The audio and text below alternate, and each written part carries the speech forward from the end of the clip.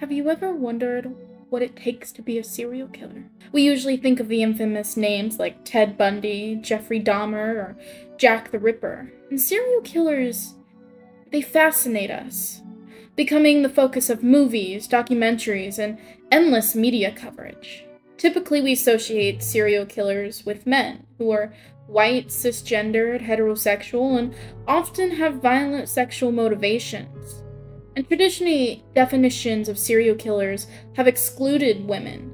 I should mention that most of the research was focused on male serial killers, which makes sense when you consider that only 1 out of 6 serial killers are going to be women. And serial murder is quite rare, making it less % of all murders, with female serial killers being only a small percentage of that.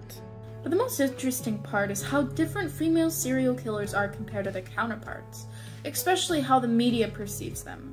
Society often paints women as nurturing, loving, motherly, and incapable of violence. And this may be why serial killers, who are female, are more difficult to detect. Male serial killers are more likely to tend to keep their trophies of their killings, ranging from the victim's jewelry to clothing, body parts, and even blood. Which could be the reason why you don't see many female serial killers, because they're not the ones getting caught with the evidence. Another big difference is that most female serial killers know their victims. About 90% kill people that they're close to, whether it's family members or spouses. And a prime example of this is Nanny Doss, the giggling grandma, who killed at least 11 people, including her children and husbands, often for financial gain. Unlike male serial killers who seek power and control, female killers tend to use their roles as wives, mothers, who hide in plain sight. But let's get back to what it takes to be a serial killer. It's through the implicit theory, which are beliefs and desires that shape our behavior. These beliefs are tough to change, even when faced with opposing evidence. And the first concepts we'll talk about is the normalization of violence. For some, violence becomes a routine, completely normalized. And it's seen as an acceptable way to solve problems or gain respect. But it's also blamed by the victim's pre-existing issues. Our first example of this concept definitely fits the part where she has a pre-existing psychological issue and she completely normalizes violence.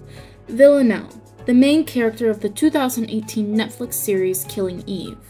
She is a purpose-built killer working for the 12, an anarchist group formed in the 1970s to disrupt the world through chaos. Before becoming an assassin, Villanelle had nothing. She did show signs of anti-personality disorder, and this made her cold, calculating, and utterly devoid of guilt or remorse, which was one of the reasons why her mother gave her up when she was a child. However, she would have most likely been diagnosed with conduct disorder. She doesn't kill just for the money, but she becomes curious of death. There is no moral struggle. She attributes any pain to the victim as their own weakness, seeing her killings as almost a playful event. Her extensive training in the 12 made her a lethal weapon and gave her this luxurious lifestyle that she adores. For Villanelle, killing is a simple part of her job, and if she didn't kill, she wouldn't be able to have the life that she created for herself. This ties into the idea that violent people often normalizes violence to maintain their way of life. In fact, Villanelle's charm and wit made her even more dangerous. She is the textbook case of someone who normalizes violence, turning it into a means of survival, indulgence, and somewhat of this concept of predatory aggression, where it's not out of hatred or revenge, it's just business, not personal. The second topic that we'll talk about is the be beat or be beaten mindset in implicit theory, where violence is seen as necessary for survival. People with this mindset believe that they must act aggressively to avoid being victimized, often interpreting others' actions as threats. And it's about self-preservation, striking first to protect ourselves. This theory explains much of Aileen Wuornos' behavior. Often called America's first female killer, she was convicted of killing 7 men. Again, we go back to this idea that serial killers need to have this sexual motivation, and you'll see why I say this. Warno wasn't just killing for the thrill of it. Her actions were shaped by life of abuse. From childhood, she was faced with sexual and physical abuse from her grandfather, and she was abandoned by her mother. By teens, she learned to exchange sex for drugs and alcohol, which may be a prerequisite to the path of her prostitution. When she began killing, Warnos wasn't necessarily immediate danger from her victims. Instead, her violent actions were a reaction to years of abuse and control that she had suffered from. She saw her murder as the only way to reclaim her power, to stop being victimized again and again. Her decision to kill was an attempt to regain her autonomy, fueled by her belief to survive, that she had to beat others before they beat her. In Elaine Warno's case, this mindset of be beat or be beaten shaped her violent path, as she sought to protect herself in a world that constantly exploited her. And then there are some serial killers who see themselves as enforcers of justice. Take Dre from the 2023 series Swarm. Her obsession with the pop star Nyjah drove her to violence, believing that she was acting as judge, jury, and executor to protect Nyjah's image. Dre's distorted sense of morality led her to murder anyone who insulted her idol, by driven skew of belief that her violent actions were justified. Unlike Villanelle, Dre's violent behavior was always impulsive, driven by powerful emotion and psychological arousal, such as when she felt abandoned, rejected, or when her idol Nyjah is disrespected. The concept of being both protector and punisher is important to the understanding of I am law mentality of female serial killers.